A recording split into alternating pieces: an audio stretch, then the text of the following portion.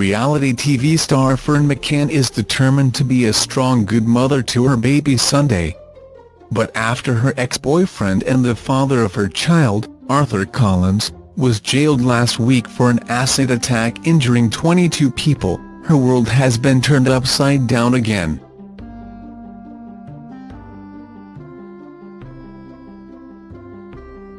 According to the Mirror, the 27-year-old is said to have lost weight because she is struggling to cope with the unwarranted and unfair abuse from online trolls.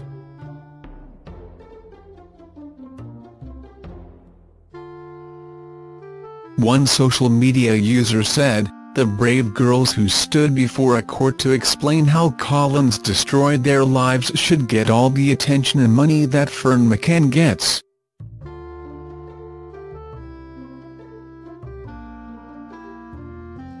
Another angrily vented, "She has no shame." Friends close to Ferne are now worried for the beauty after claiming that she has dropped a significant amount of weight and suffering with sleepless nights.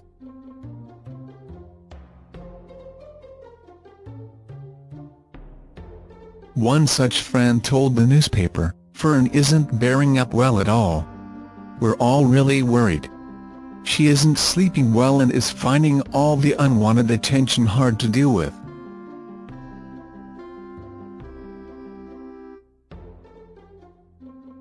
"People are being really vicious and are even being mean about Sunday. She is distraught."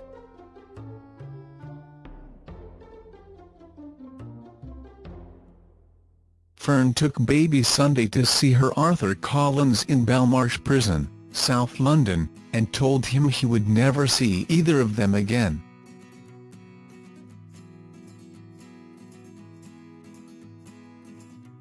She then had her story documented in ITV show Ferne McCann, First Time Mum, which was broadcast a month after Collins was convicted.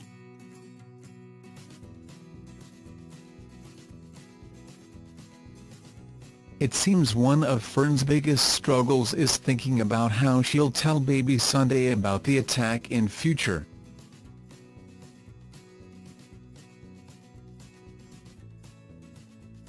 "It does enter my mind, and I find that quite difficult," she told Fabulous magazine. "I do wonder how difficult it's going to be.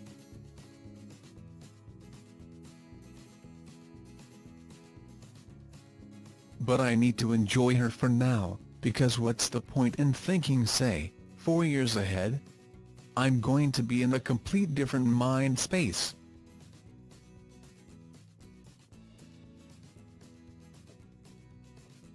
I'm probably not going to be living in the same place, who knows?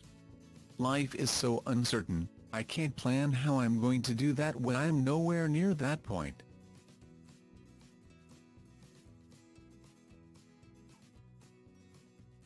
Thanks for watching. Don't forget to like, comment your opinion, share this video and subscribe to my channel. New videos are uploaded every day.